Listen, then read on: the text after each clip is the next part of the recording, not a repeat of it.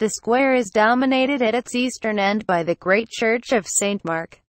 It is described here by a perambulation starting from the west front of the church, facing the length of the piazza, and proceeding to the right. The west facade of St. Mark's Basilica. The church is described in the article St. Mark's Basilica.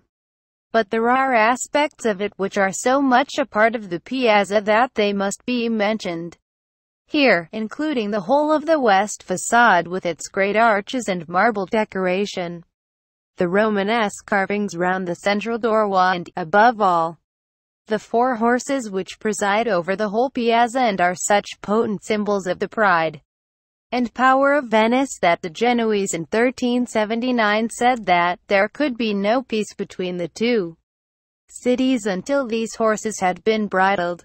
400 years later, Napoleon, after he had conquered Venice, had them taken down and shipped to Paris. The Piazza dei Leoncini is an open space on the north side of the church named after the two marble lions presented by Doge Elvismo Inigo in 1722, but now officially called the Piazza San Giovanni 23. The neoclassic building on the east side adjoining the Basilica is the Palazzo Patriarcale, the seat of the Patriarch of Venice. Beyond that is the clock tower, Torre dell'Orologio, completed in 1499. Above a high archway where the street known as the Merceria, a main thoroughfare of the city, leads through shopping streets to the Rialto, the commercial and financial center. To the right of the clock tower is the closed church of San Basso, designed by Baldassare Longhina, 1675, sometimes open for exhibitions. 5. To the left is the long arcade along the north side of the piazza. The buildings on this side are known as the Procurati Vecchi, the old procuracies, formerly the homes and offices of the procurators of St. Mark, high officers of state in the days of the Republic of Venice. They were built in the early 16th century. The arcade is lined with shops and restaurants at ground level, with offices above. The restaurants include the famous Café Quadri, which was patronized by the Austrians when Venice was ruled by Austria in the 19th century, while the Venetians preferred Florian's on the other side of the piazza. Turning left at the end, the arcade continues along the west end of the piazza, which was rebuilt by Napoleon about 1810, and is known as the Ala Napoleonica, Napoleonic wing. It holds, behind the shops, a ceremonial staircase which was to have led to a royal palace but now forms the entrance to the Museo Cor Museum. The west face of the Campanile seen from the piazza during Carnival in Feb 1998. Turning left again, the arcade continues down the south side of the piazza.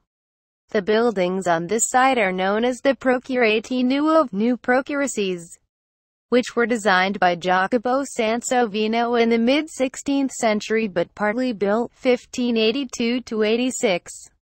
After his death by Vincenzo Scamozzi, apparently with alterations required by the procurators, and finally completed by Baldassare Longhina about 1646.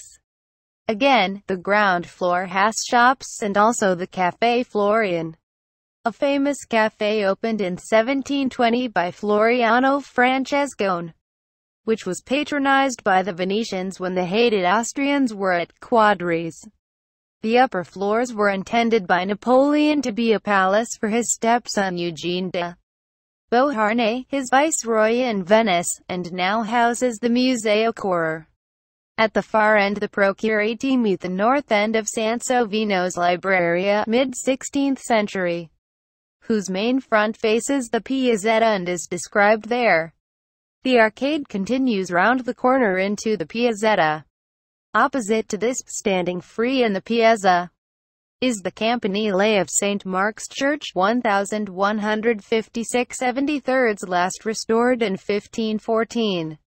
Rebuilt in 1912, Camera Dovera, as it was, where it was, after the collapse of the former Campanile on the 14th of July 1902. Adjacent to the campanile, facing towards the church, is the elegant small building known as the Loggia del Sansovino. Built by Sansovino in 1537–46, and used as a lobby by patricians waiting to go into a meeting of the Great Council in the Doge's palace, and by guards when the Great Council was sitting. Across the piazza in front of the church are three large mast-like flagpoles with bronze bases, decorated in high relief by Alessandro Leopardi in 1505. The Venetian flag of St. Mark used to fly from them in the time of the Republic of Venice, and now shares them with the Italian flag.